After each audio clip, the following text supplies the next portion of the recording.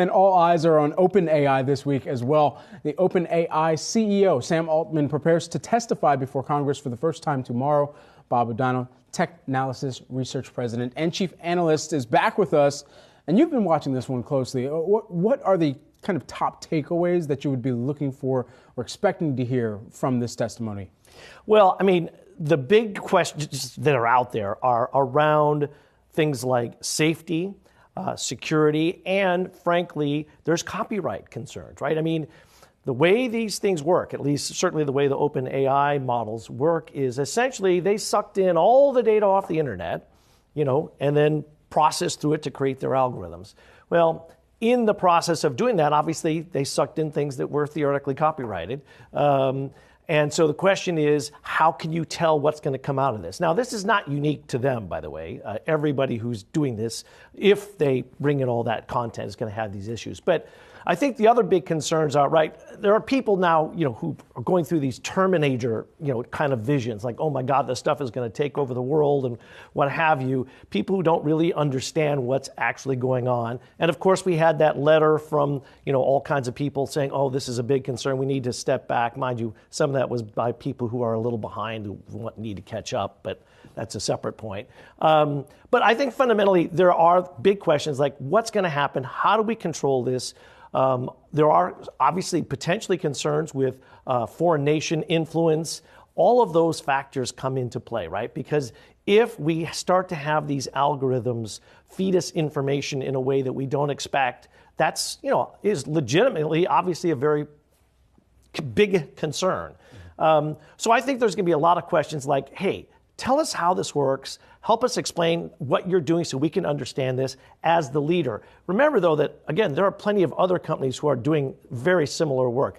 Google just had their I.O. event where they talked about their answers to what that's being done. And by the way, Google actually originated most of this research that now is being leveraged by OpenAI.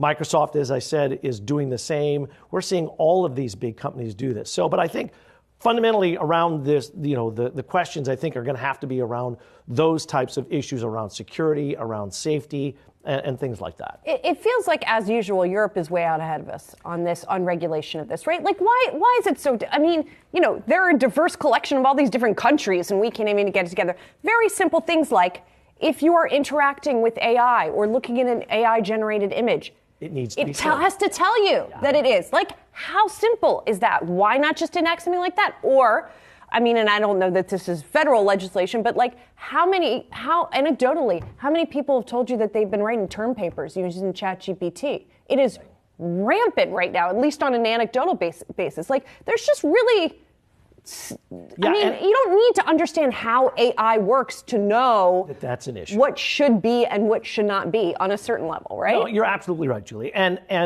the issue is you're starting to see companies do this, right? I mean, Google at I.O. said, we are going to do watermarking, essentially, notifying the ways in which we do this. Adobe has talked about that because Adobe is doing image generation work. Mm-hmm. So they're doing that. There are companies who've been out there before this really exploded looking at some of the watermarking types of technologies.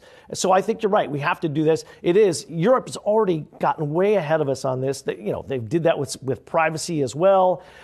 They just are much more sensitive to those things, and they're just being much more conscientious about it. We're still, cowboy, wild, wild west kind of a country in a lot of ways.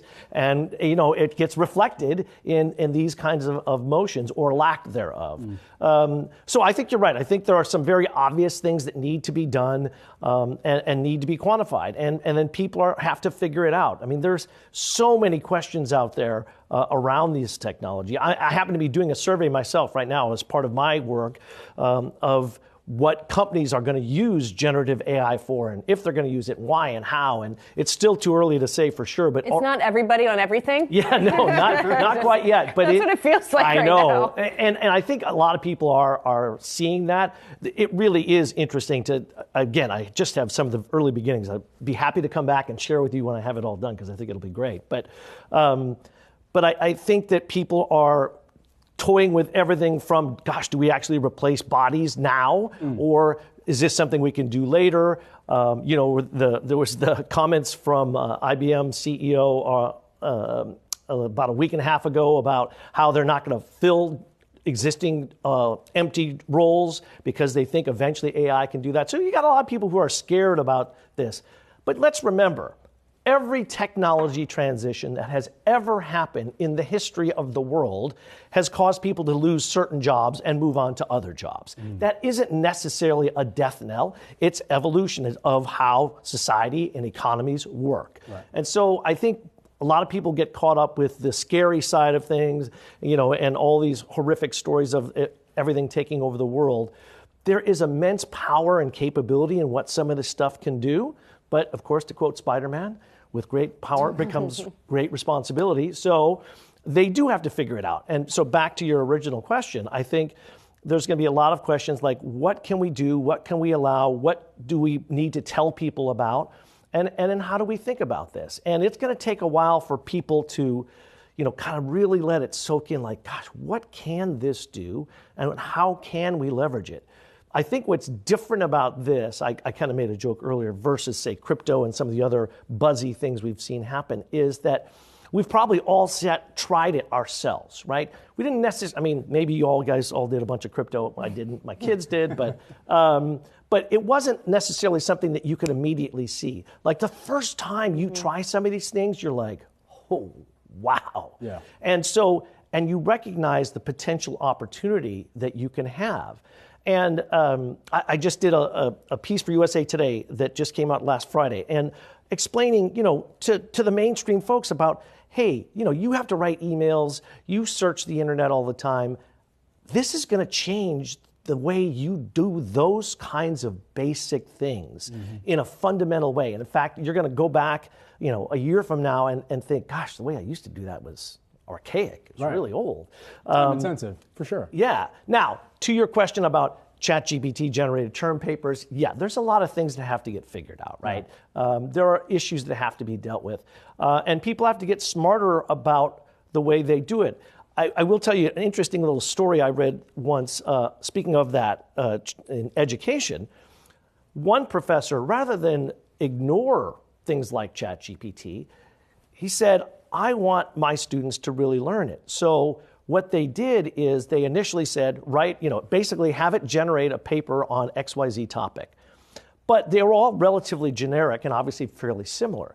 But he taught them that this idea of a prompt. So if you've used any of these conversations, you have to be smart about what you type in to the prompt. And there's now prompt engineers, and there's this whole technology development happening around doing smarter prompts.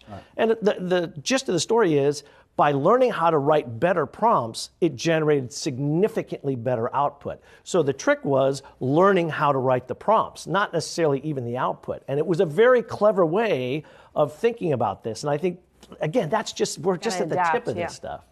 Just to kind of put a bow on the event with Congress today. Congress is typically, or when it does happen on, is it today or Tuesday? Tuesday. Yeah. Everything's running together. Yeah. On Tuesday, when this event takes place, and you have a Congress that has typically been behind the 8 ball in trying to understand new technology, whether that's the blockchain, whether that's metaverse, whether it's social media, they typically just ask questions about how do you make money, or how are users protected? What is the number one question that they could ask to Sam Altman about generative AI that would at least set the tone or signal to the broader American public and consumer that, okay, Congress might actually get this or be on a pathway to understanding? Ooh, that's a good question. I think they would have to ask about limits and controls. How far can it actually go?